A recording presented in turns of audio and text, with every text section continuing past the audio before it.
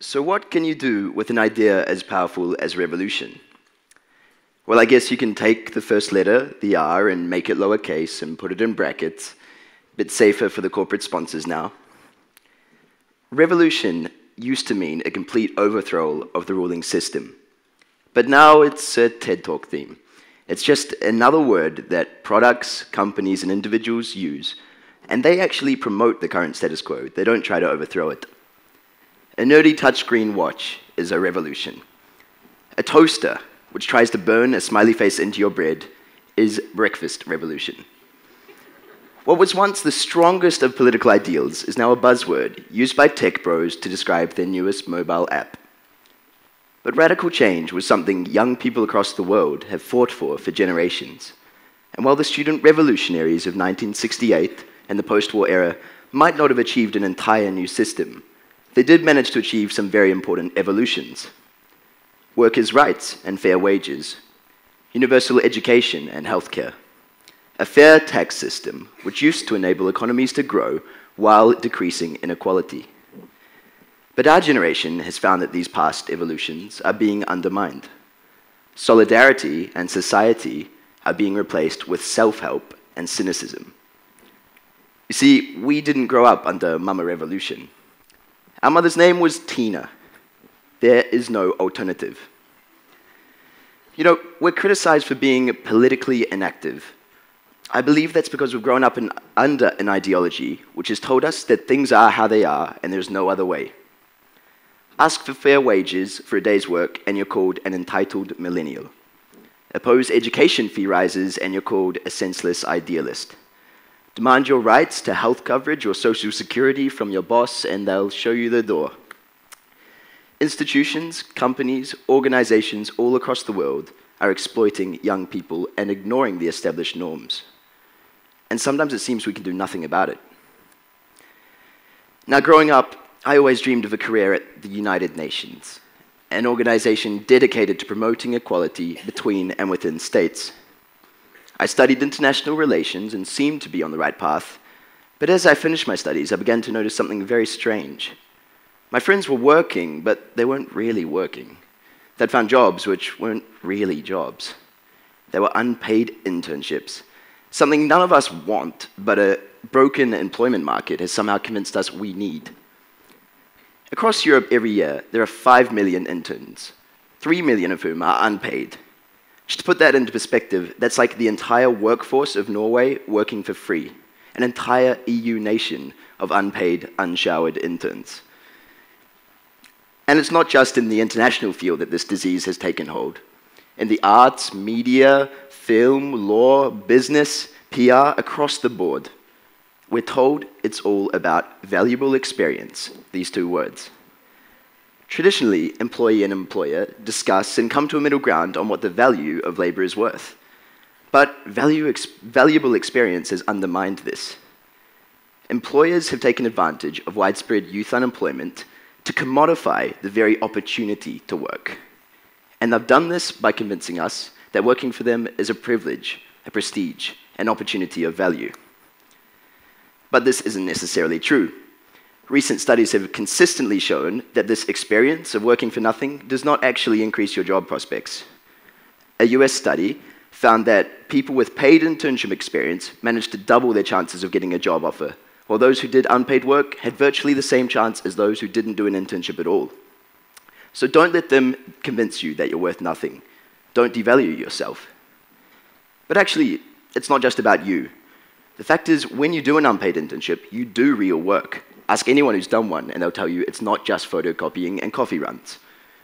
You're doing work which, if they hadn't tricked someone into doing for free, would need to be done by a real employee.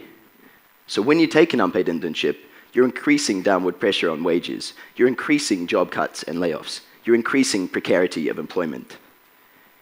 And if employers really believe their claim that their valuable experience will help you get a job, then they have to also accept that they are contributing to inequality by offering unequal opportunities. People from wealthy backgrounds can take up these positions, while those who can't afford to work for free never get their first step on a rigged employment ladder. Now, obviously, inequality is one of the key issues our generation is facing, The United Nations even dedicated an entire Sustainable Development Goal to the topic. So when I found out the United Nations itself employs thousands of unpaid interns a year, I couldn't really believe it. What about the UN Declaration on Human Rights? Everyone who works has the right to just and favorable remuneration for work and equal pay for equal work. What about the UN Covenant on Economic, Social and Cultural Rights, which says young people should not be socially or economically exploited? If the UN, the standard bearer on human rights, isn't implementing its own principles, then how can they expect anyone else to listen to them?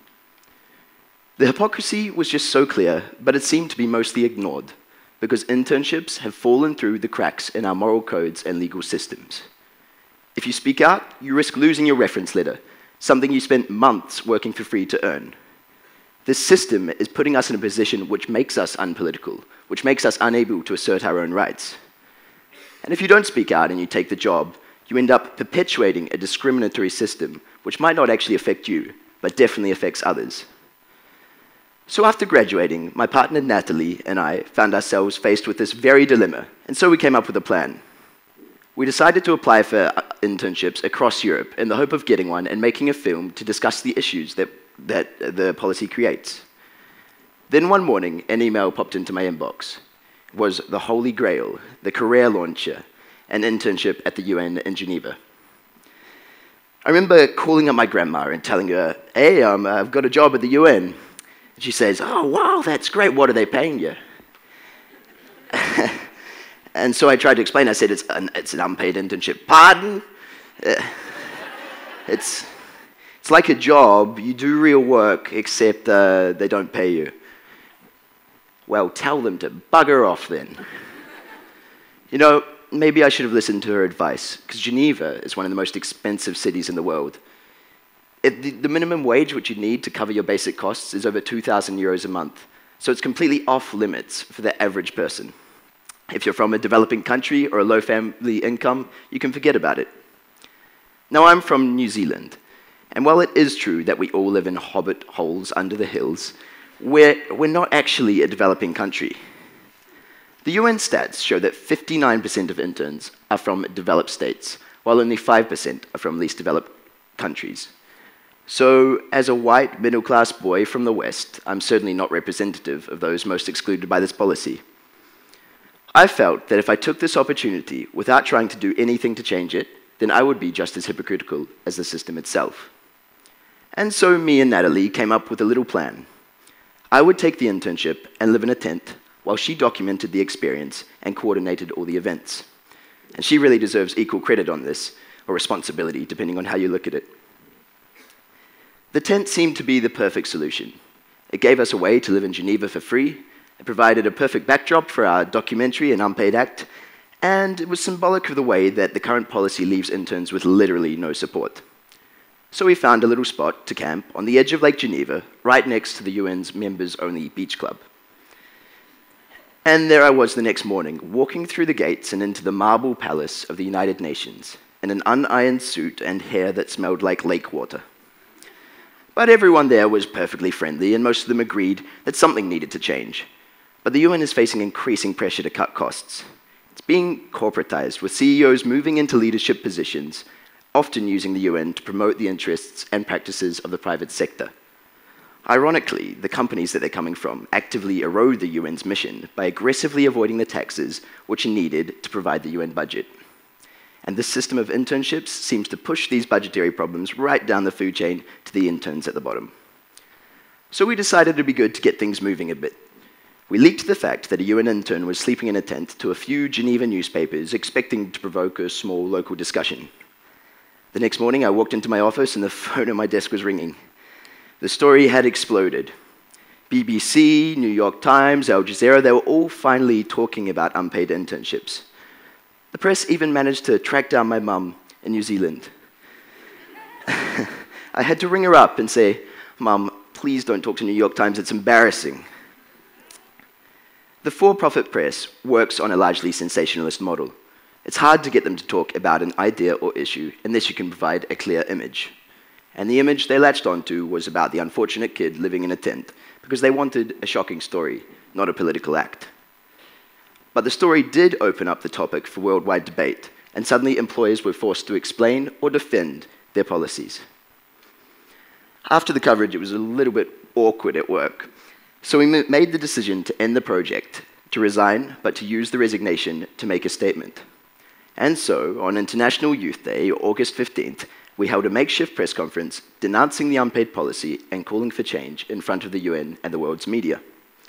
And here's the UN's famous response to this act. We have 6 interns at the UN Information Service, and I think they're a happy bunch. If you disagree, please say something. See? They're giggling. They're having a great time. After this slightly bizarre response, the UN's Geneva spokesperson then claimed that there's a General Assembly resolution which prohibits the payment of interns. But after getting his own interns to search through the archives for 2 days, he came out on Twitter and admitted that they couldn't find it, because it didn't exist. If the UN really wants to pay its interns, they can propose this in a wider budget to member states, but they are yet to do so. Instead, they recently raised the wages of their highest paid staff by 10%. If they had the political will, paying all of their interns a stipend would cost less than 0.5% of the UN's budget, which is nothing considering interns now make up almost 10% of their staff. Now, I've heard some people say, oh, we shouldn't really pay interns because then we won't be able to have as many interns. Now, I've never really understood this argument. It sounds like a 19th century plantation owner who says we shouldn't pay the slaves because then we won't be able to have as many slaves. Now, unpaid internships are not slavery, but any system which relies on exploitation to continue is a broken system. The real problem here is that unpaid internships have replaced entry-level jobs. In 1996, the UN employed fewer than 200 interns, but instead they had entry-level positions available. And now they have thousands of unpaid interns every year and have virtually no entry-level positions. And it's not just limited to the UN. In the 80s, 3% of US students did an internship, and now that figure is 75%. This is all part of a wider shift in the labor market, which has forced real wages for workers and young people down, while increasing profits and wages for those at the top. The neoliberal crowd like to call this labor market flexibility. But let's be clear, what these employers are doing is shifting their budget problems onto us. We're already the most indebted generation in history. A debt which binds us to certain career paths, a debt which discourages us from speaking out. Unpaid internships are part of this wider system. A system which, since the day we were born, has been increasing inequality. A system which enables huge corporations to avoid paying billions of dollars in tax while ordinary people suffer the consequences. A system which turns these tax dodgers like Mark Zuckerberg or Steve Jobs into revolutionary heroes. A system which claims there isn't enough money to fund education, there isn't enough money to fund public healthcare, there isn't enough money to pay young people for the work that they do. A system which claims there is no alternative. But young people all over the world need to reject Mother Tina's lie. Insights such as the Panama Papers show that the money is there for quality public services for all. The money is there to pay young people a living wage. According to estimates by Tax Justice Network and Jeffrey Sachs, the over $30 trillion hidden in offshore tax havens could end world poverty 8 times over.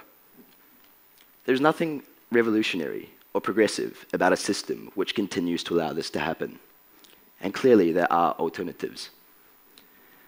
So to all you people out there who have employed unpaid interns who are feeling a bit uncomfortable, don't worry. There's something you can do. It's not radical or revolutionary. In fact, it's very simple. Recognize our value and live up to your own values. Pay your interns a fair wage. Human Rights Watch. You're an equal opportunities employer. Live up to your values. Pay your interns. Amnesty International. You want to end inequality? Live up to your values. Pay your interns. The United Nations. If you really want to empower youth, start by proving to us that you can stand by your values. Pay your interns. How can we have any faith in these institutions if our first experience is one of hypocrisy and exploitation? Why should we participate in a labor market which tries to convince us that we're worth absolutely nothing? And how can we find solutions to the problems that we've been left with when you keep telling us that we have to accept things the way they are? We want to believe. We want to politically engage. But first, we need these systemic factors which breed apathy and exclusion to change. This screwed up, unequal, and exploitative practice, which has somehow been normalized, needs to come to an end. We will not be the intern generation any longer. Thank you.